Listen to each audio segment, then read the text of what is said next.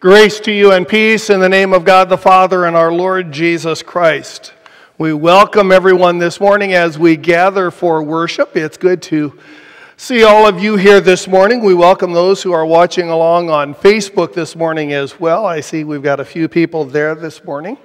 As we gather together for worship, I hope you had the opportunity to enjoy a few of the scenes from the last few years anyway, that we've put on video here this morning, and we'll be showing some more next week as well. So I'd like to draw your attention to the announcements in the bulletin.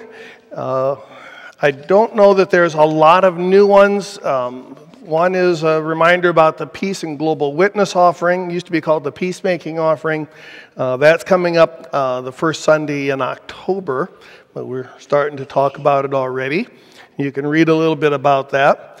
Mark your calendars for a number of events coming up here in the next few weeks as we resume some of our fall schedule activities. The Peacemaking is starting not this Monday, not tomorrow, but a week from Monday.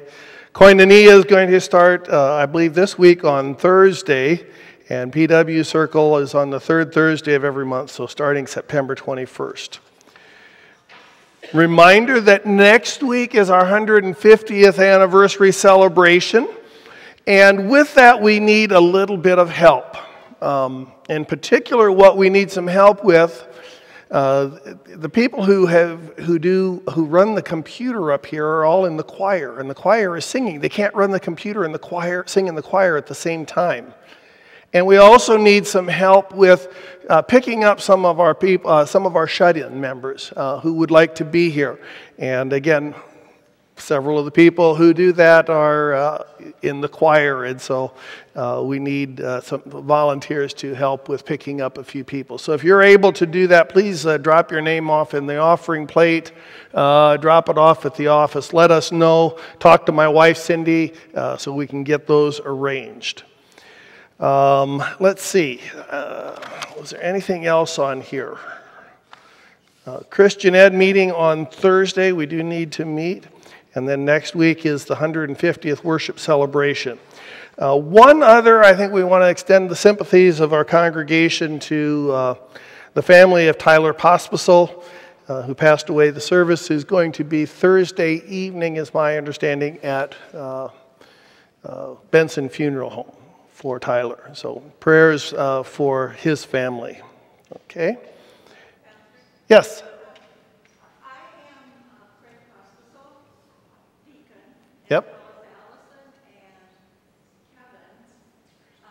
And so I have been in touch with the family quite a few times this week so far. And as their deacon and as the church does, they supply certain things to help them in their time of need. And one of the things that they are asking for is some help, because with all the people that will be coming to Allison's home after the funeral, and if anybody has the wherewithal to maybe bring over a casserole or a hot dish or something for them to help out, feed everybody that's coming. They don't know how many are going to be there. And so if you could deliver them to Allison's home either Thursday afternoon or Friday morning, that would be wonderful. We are going to also be, the Presbyterian women will be supplying them with bars and a few other things for the event, but they are in need because of so many folks traveling in and spending the time with them, and they don't want to cook and that sort of thing. So please feel free to call Allison or me, and I can make sure it gets picked up and brought over there, okay? And I realized I said Thursday, I meant Friday for the service, Friday evening. Yeah. Yep. Is visitation. Are there other announcements you wish to share this morning? I think we need to keep Carol Sheriff in our prayers. Okay. We do keep Carol in our prayers. We also have several other people who are recovering from surgeries and stuff. Henry Luchen's had some surgery this week, and Jan Lowe is recovering from knee surgery, I believe it is. I see she was watching online early a little bit ago. Yeah, just a minute. I'm trying to think of the other prayer concerns we have. Jeff Myers right back here. Yep, keep Jeff in our prayers. Angela, that's the one I was trying to remember. Angela Anderson, keep her in our prayers as well. Okay, yes, Kate. Not a prayer, but you could say it's a prayer, but someone in our, one member in our group is 70 today, and she fulfills a big job, and that's putting our birthdays on the Facebook. So to Donna Bassman, happy 70th if you're listening. Okay, so happy birthday to Donna Bassman, 70th birthday. So, other prayer concerns or announcements that need to be shared this morning?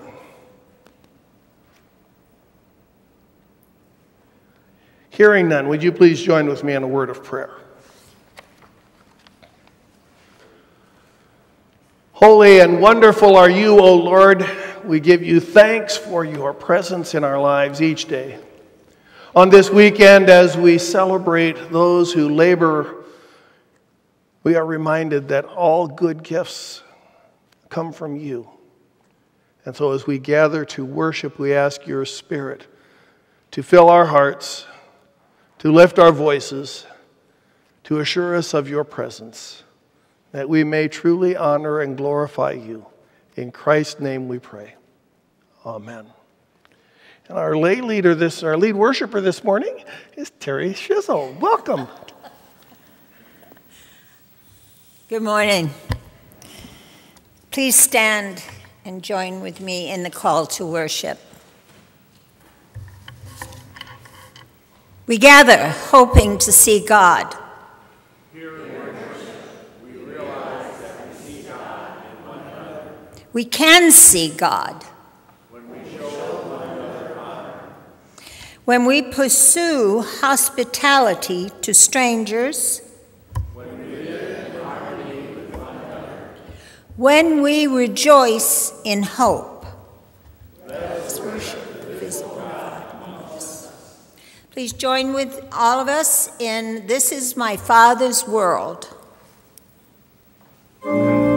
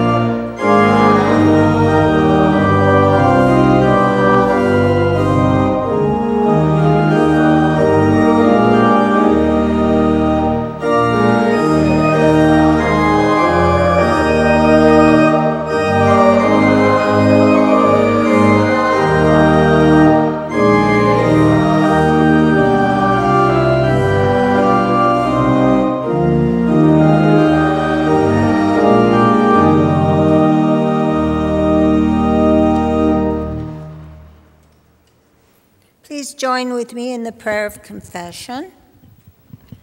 God wants us to be ourselves, but every time we hurt one another or ourselves, we get further and further away from who we are. It is in our confession, in admitting the truth of our lives, that we can be our genuine selves again. Let us join in our prayer of confession together. God of love, you ask us to love one another from the center of who we are. You tell us to bless one another. You encourage us to do good, but we have not listened to your word. Instead of loving, we have practiced hatred. Instead of blessing, we have perfected cursing. Instead of doing good, we have sought to get even. Forgive us for giving up. Give us grace to try again, and encouragement to make your ways our ways. We pray, we wait, and we hope. Amen.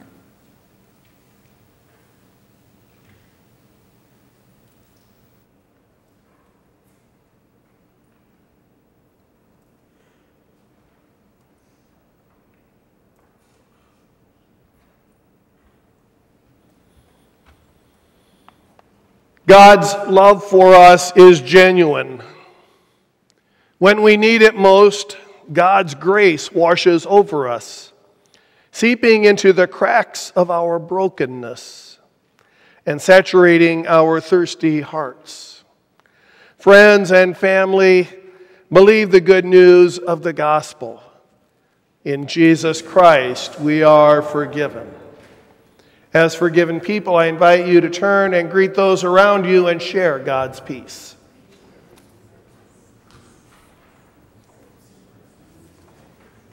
Peace, Krista.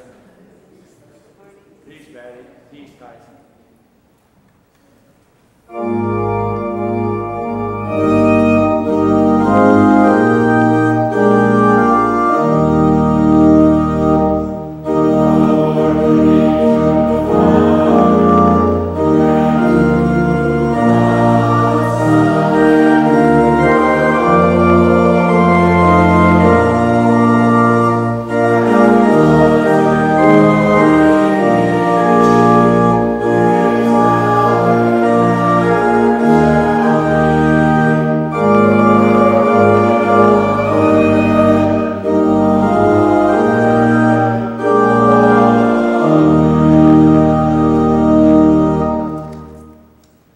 Please be seated.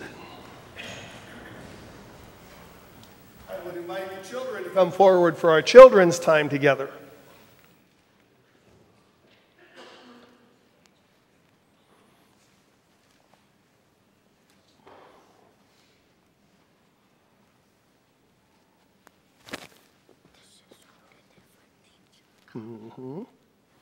I see that.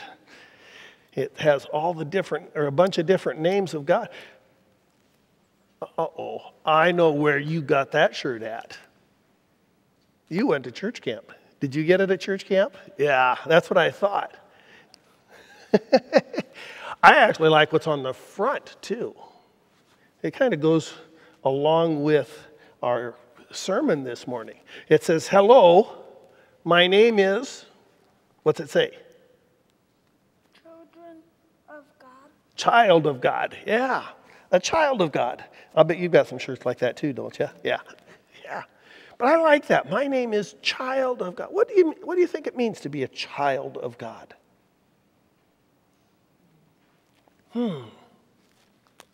That's a good question, huh? Never thought of that, huh? God's child? God's child. Yeah, what does that mean? Do you know? Well, the Bible tells us a couple of things. That God tells us that we're created in God's image, right?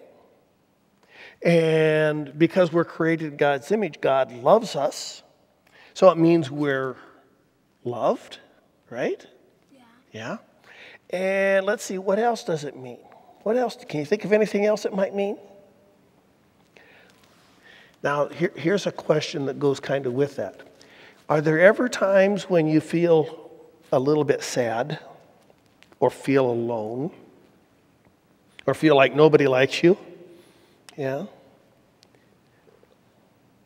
What do you do when you feel like that? What do you do? Pray? Okay. I'm trying to make friends. You try and make some friends? Okay. Do you ever just kind of go in your room and sulk?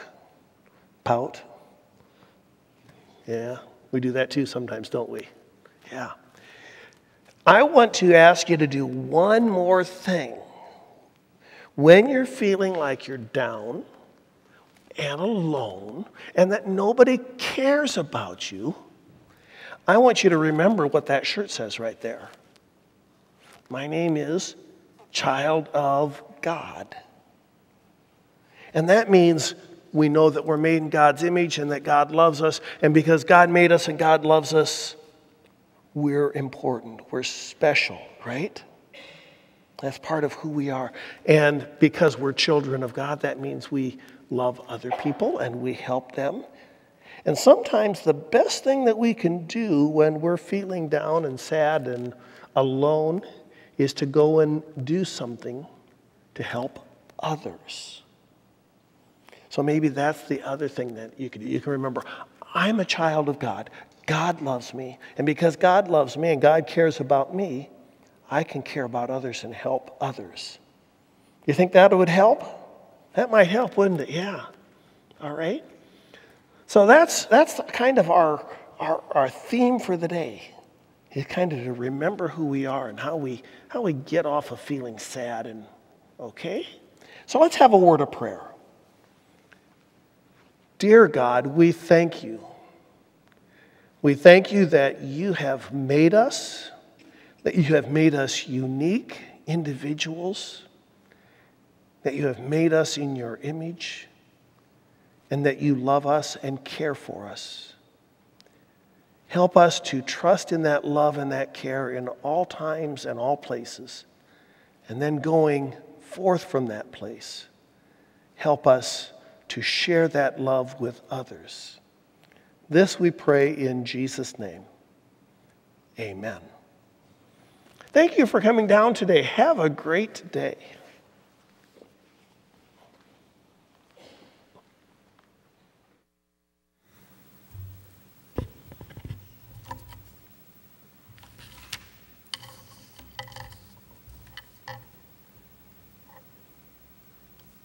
Scripture reading this morning is from Jeremiah 15, and it is verses 15 through 21. O Lord, you know, remember me and visit me, and bring down retribution for me on my persecutors. In your forbearance, do not take me away. Know that on your account I suffer insult. Your words were found, and I ate them. And your words became to me a joy and the delight of my heart. For I am called by your name. O Lord, God of hosts, I did not sit in the company of merrymakers, nor did I rejoice. Under the weight of your hand, I sat alone, for you had filled me with indignation. Why is my pain unceasing, my wound incurable, refusing to be healed? Truly, you are to me like a deceitful brook, like waters that fail. Therefore, thus says the Lord, if you turn back, I will turn you back, and you will stand before me. If you utter what is precious and not what is worthless, you shall serve as my mouth.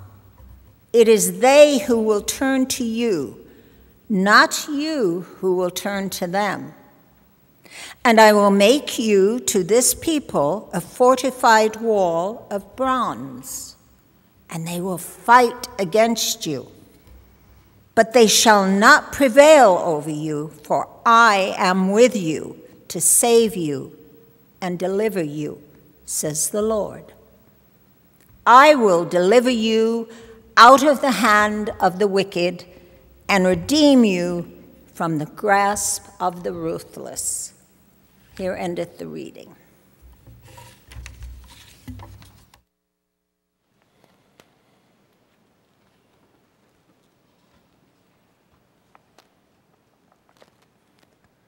Our New Testament lesson this morning comes from Paul's letter to the Romans, the 12th chapter, beginning with verse 9. Let love be genuine, hate what is evil, hold fast to what is good, love one another with mutual affection, outdo one another in showing honor. Do not lag in zeal, be ardent in spirit, serve the Lord. Rejoice in hope, be patient in suffering, persevere in prayer. Contribute to the needs of the saints. Extend hospitality to the stranger. Bless those who persecute you. Bless and do not curse them. Rejoice with those who rejoice. Weep with those who weep. Live in harmony with one another. Do not be haughty, but associate with the lowly. Do not claim to be wiser than you are. Do not repay anyone evil for evil, but take thought for what is noble in the sight of all. If it is possible, so far as it depends on you, live peaceably with all. Beloved, never avenge yourselves, but leave room for the wrath of God. For it is written, vengeance is mine, I will repay, says the Lord. No, if your enemies are hungry, feed them. If they are thirsty, give them something to drink. For by doing this, you will heap burning coals on their head. Do not be overcome by evil, but overcome evil with good. This ends the reading of God's word. May the Lord bless it to our use and to our understanding.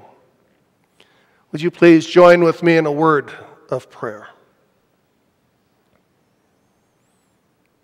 Oh, Lord,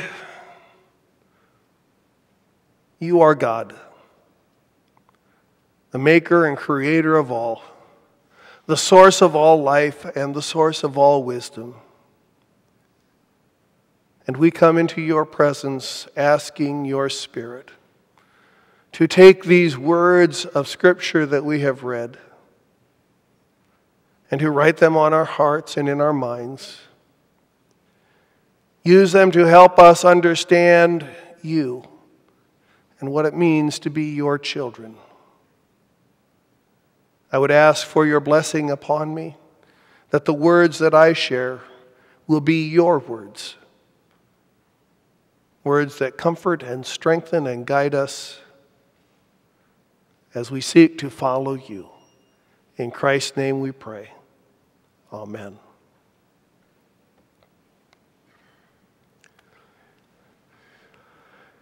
We had a little problem at our house this week.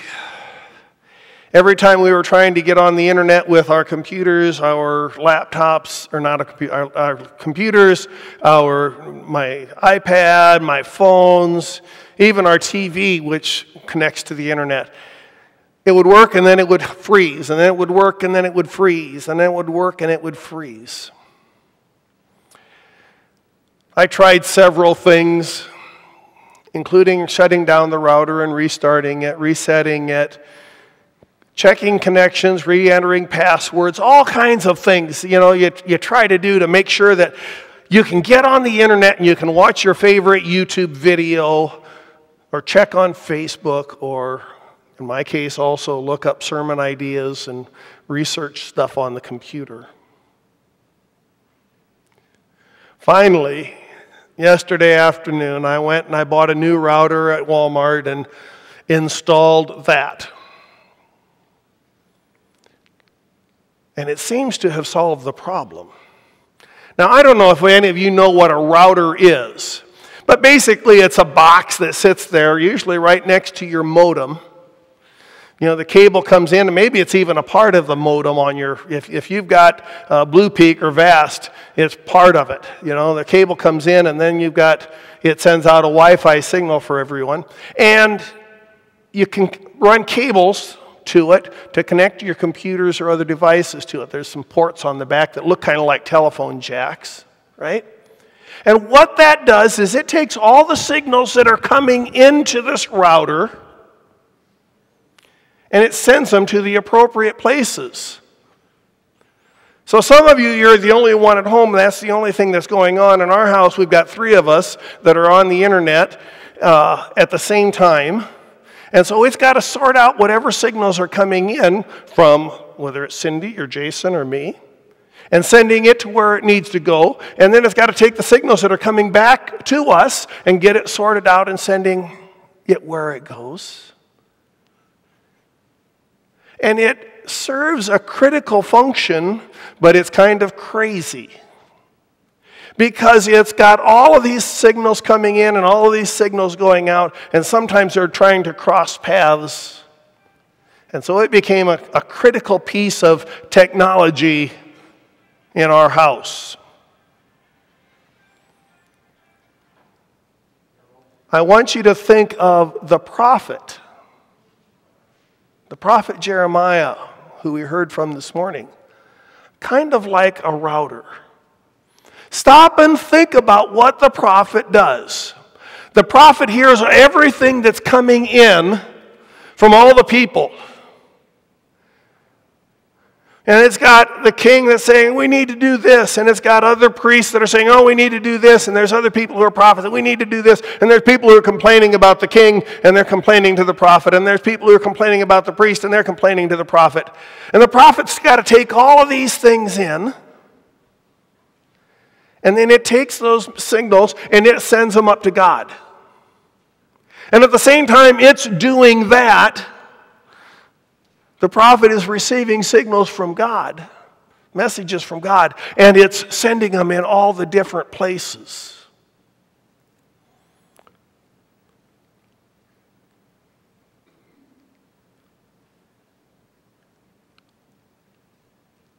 And sometimes it just kind of overwhelms the prophet. Right? As we listened to the words of the prophet Jeremiah this morning, we're reminded that it was not an easy task for Jeremiah. He was in deep tension and even violent tension at times with other prophets and with what the king wanted and with what the people wanted and with what God wanted. And I liken the idea of Jeremiah in our passage this morning kind of like the router in our house that failed. It says, I'm tired, I'm worn out, it doesn't work anymore.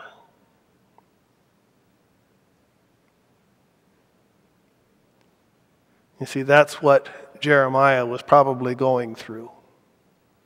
Now, each of us has a bad day from time to time. Moments when things just don't go the way we want them to. When they do not turn out the way we expect.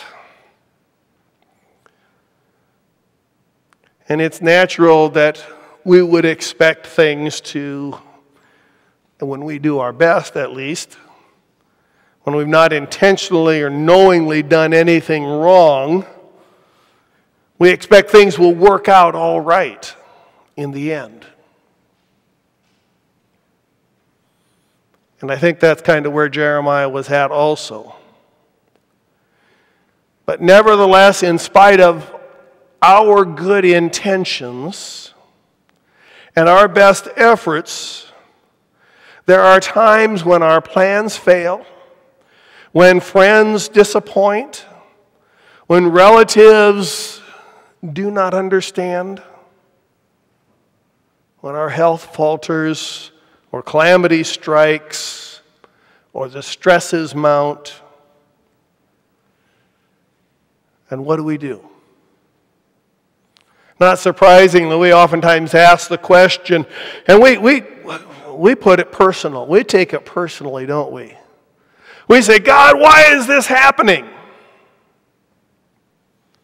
Or as the old Chris Christopherson song says, why me, Lord? Sometimes we frame that question a little more simply. Why do bad things happen to good people? Yet when we think about it in light of the existence of evil, maybe the question we should be considering or pondering is, how do I survive this mess? Stop and think about it for a moment. How do I survive this mess? Literally, that's what Jeremiah is asking God. You see, Jeremiah had, as he said, taken your words and eaten them. And it's like honey. You know, you eat honey and it's sweet and it tasted good. And it filled his life. But now he's looking at his life and he's going, those words have turned sour. They haven't turned out the way I expect. Life isn't going the way I expected when you called me to this task, oh Lord. And his lament is both incisive and hopeful. It's one that tears down, and yet there's still hope. And God who had penetrated this prophet and possessed this prophet, and from that moment on, the prophet's life was overwhelmed with rage and with solitude. And Jeremiah is tired and seeks refuge in God. And so that's why I say it's both incisive and hopeful. He's complaining, he's grumbling, he's telling God all the things that are wrong. He's calling for God to do something about his enemies. And yet he seeks refuge in God. Why me? Why this? Jeremiah prays for God's merciless retribution on his tormentors and expresses his anguished lack of understanding as to why his efforts to do something, to do the right thing, in proclaiming God's message have resulted in such painful results. That's kind of the situation we often find our lives. Try as we might, do what we might, try as we might to follow God, try as we might to do the right thing, to try as we might to help other people. And it just seems we get kicked and knocked down or made fun of. And we wonder what's going on. And we grumble and complain to God. Maybe not quite the same way that Jeremiah does, but I can tell you more than once I've said to God, God, I wish you would do something about that person or about that issue. It's really tempting, isn't it? When there is an evil person in the world, not even somebody you know personally, just evil in general. And you say, God, why don't you take care of that person? Get rid of them. Now, God's response to Jeremiah is rather revealing. God calls Jeremiah to repent. And Jeremiah's kind of, what? God says to Jeremiah, turn around, repent, come back to me. And if you come back to me, and if you say the words that I'm telling you, I will be with you. I will protect you. I will watch over you. Didn't say it was going to get rid of his enemies. Didn't say it was going to make it any easier. But it exposes Jeremiah's weakness and exposes our weakness when we ask that why question. And at the same time, it gives us insight into how we too can survive the messes that we find ourselves in. Essentially, what God says to Jeremiah and what God says to us is, get off the pity pot. That's the first step. Because what is it that he's doing? Jeremiah is complaining and grumbling to God, and everything's about him. God, I've done this wrong. Why aren't you taking care of me? I'm in so much trouble. Take care of my enemies. It's all about me, God. God says, repent. Turn around. Change. He's rebuked for his selfishness, which is masquerading as devotion to God. So that's the first thing that we discover when we're dealing with our struggles with God. And we're dealing with our struggles, first thing we need to do is we need to turn back to God and say, God, help me. Help me find my way. The second thing that we hear is that God promises to the prophets and to us as believers is, I will take you back if you turn back to me. And I will make you a fortified wall of bronze. They shall not prevail over you. For I am with you to save you and deliver you. That's what he says to Jeremiah. And he says the same thing to us. Turn back to me and I will be with you. I will stay with you. I will make you strong. I will help deliver you.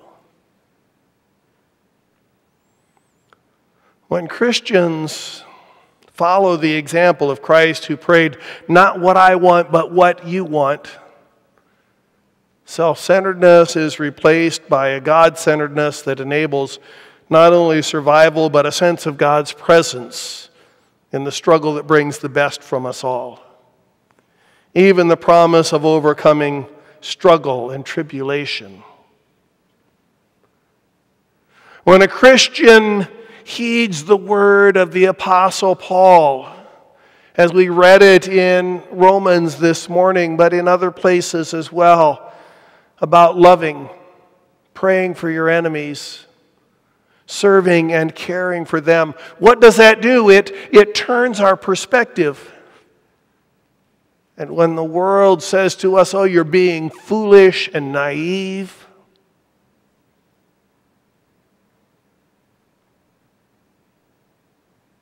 God says to us, turn back to me.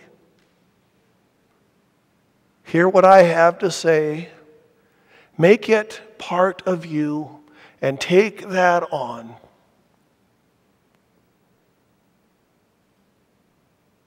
And I will be with you. Now, it's still going to be a mess. We're still going to have problems in the world. It doesn't say that everything's going to be hunky-dory, that we're going to be able to sit around in a circle and sing Kumbaya. But it reminds us to change our perspective and to see the world through God's eyes. And as we do that, as we claim God's promise that God has made us a child of God,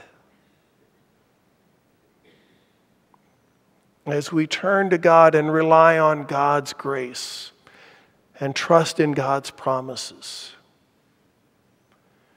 it gives us focus to carry on one more day. It gives us focus and the ability to reach out and help someone else, to offer a helping hand, to be a source of strength.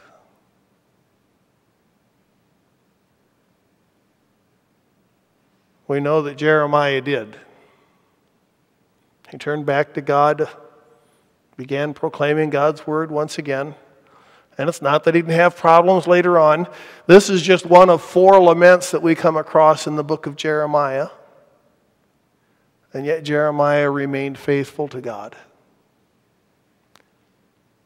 And it's a message that every one of us needs to hear and remember at some point in our lives.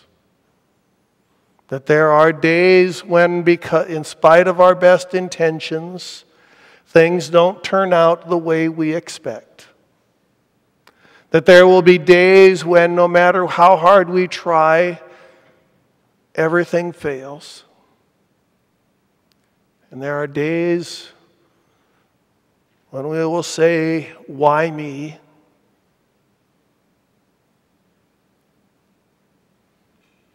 But in the words of the song from Chris Christopherson, "Why me, Lord? What have I ever done to deserve even one of the treasures I've known, the pleasures I've known? What did I ever do to deserve even you, Lord, and the kindness you've shown?"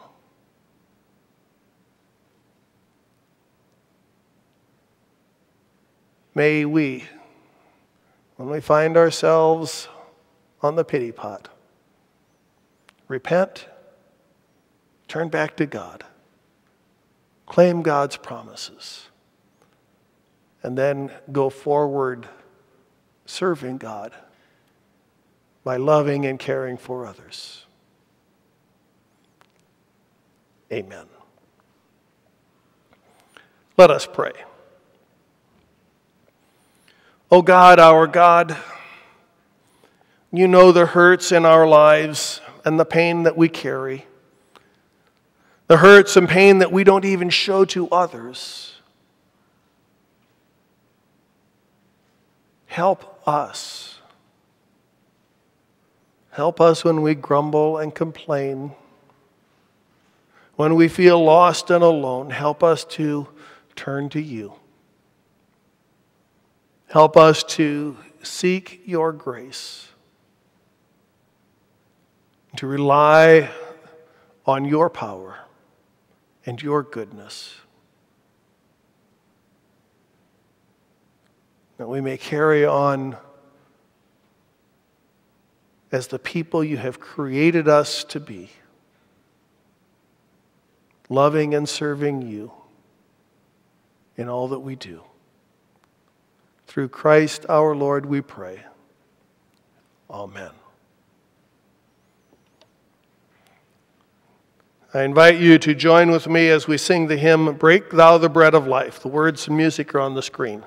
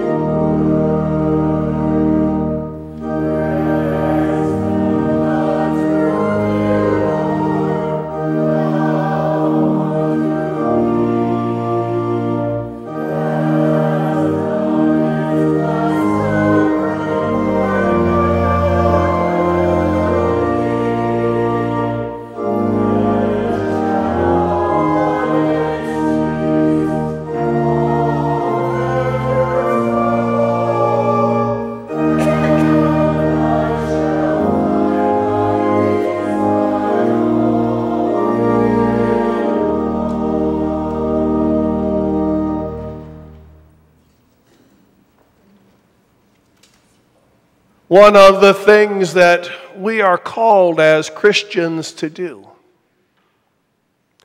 is to bring our first fruits to the Lord, to trust in God's care, and to bring to us, or to bring to God, the labors of our hands. We do that partially through the offering of our gifts, but also offering of our lives in service, trusting in God's care for us. We bring to the Lord our tithes and our offerings. Please join with me in the doxology.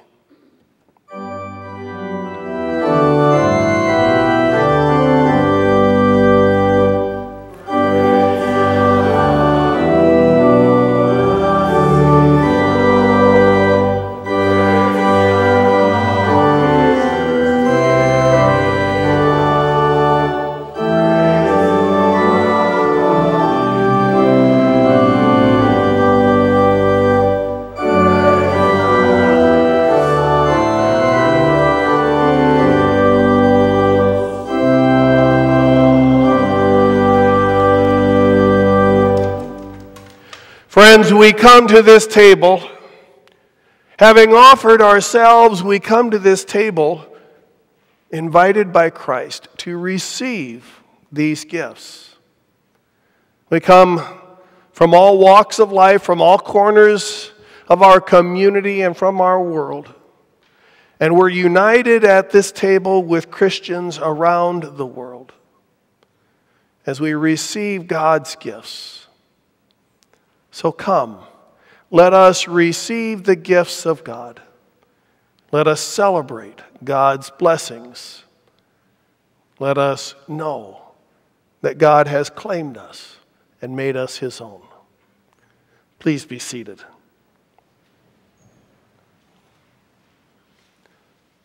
Would you join with me in the great prayer of thanksgiving? The Lord be with you. Lift up your hearts. Let us give thanks to the Lord our God. It is right and our greatest joy to give thanks and praise to you, Almighty God. You are the one who created this world in which we live. You have formed us and all that is seen and unseen.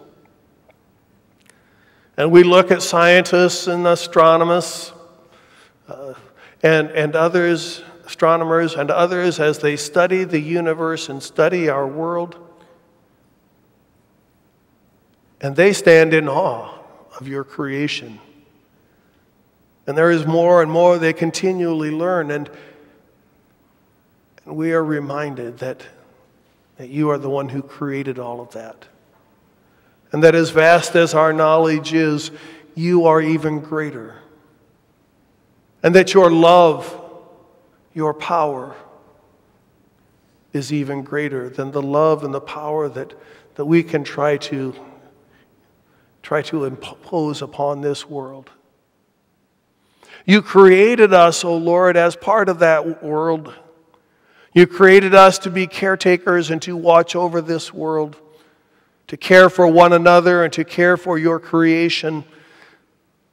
And we have not always been able to do that.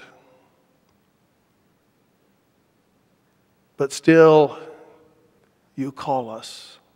Still, you claim us. Still, you make us a part of your family. Still, you bless us with your presence. And so we join with that great crowd of angels and saints around your throne, praising your name, saying, Holy, holy, holy Lord, God of power and might. Heaven and earth are full of your glory. Hosanna in the highest. We praise you also for the gift of your Son, Jesus Christ.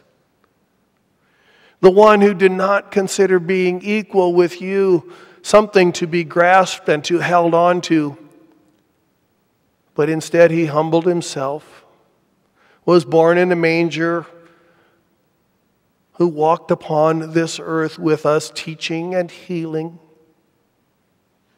pointing us to you and calling us back to your love. He was obedient to you even to the point that he suffered death and humiliation upon that cross. But you did not leave him in the grave. You raised him up and exalted him and gave him that name that is above every name.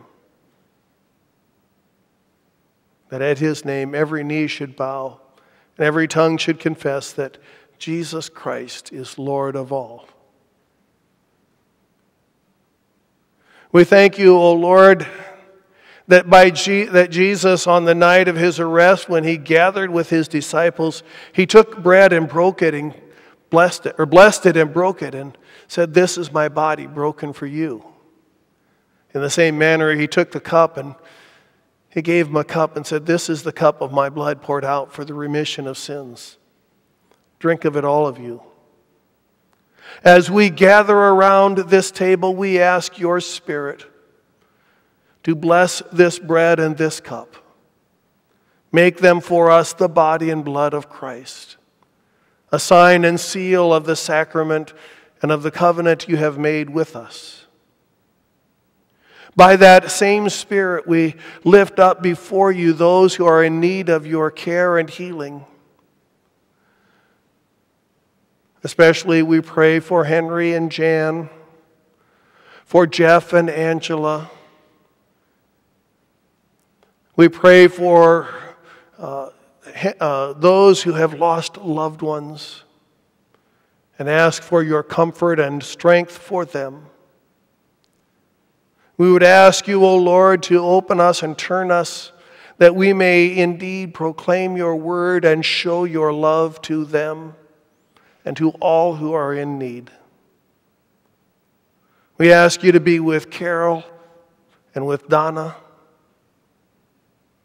We ask you to be with those who will be coming to join us next week as we celebrate. And we ask for your Spirit to be among us this day. This we ask in the name of Christ Jesus, our Lord and our Savior, who lives and reigns with you and the Holy Spirit, one God, our God, now and forever.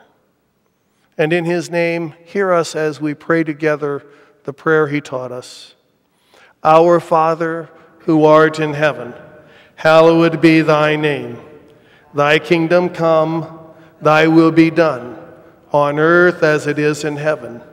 Give us this day our daily bread, and forgive us our debts, as we forgive our debtors.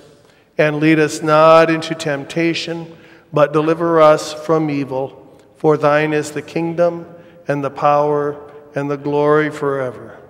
Amen.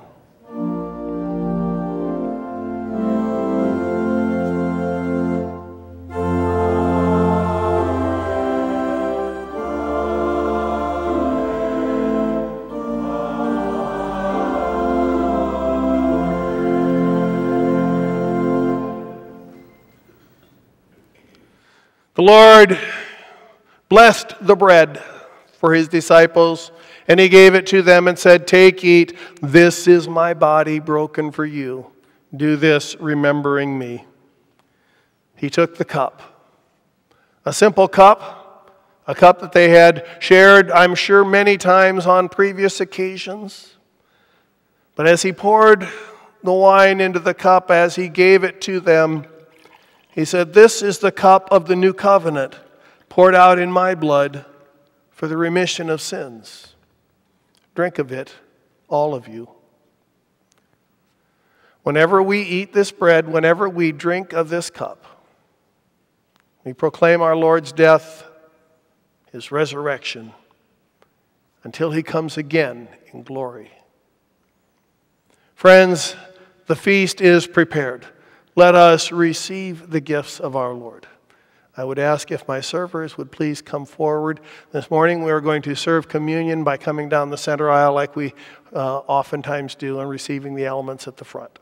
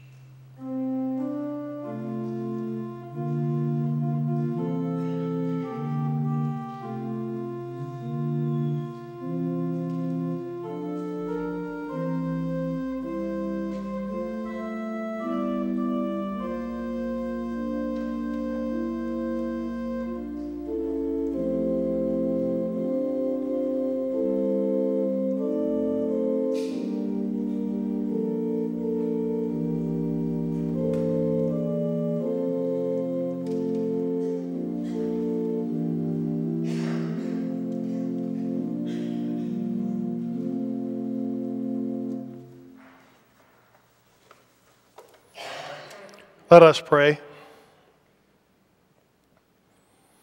We thank you, dear Lord, for these gifts we have received, for this bread and this cup.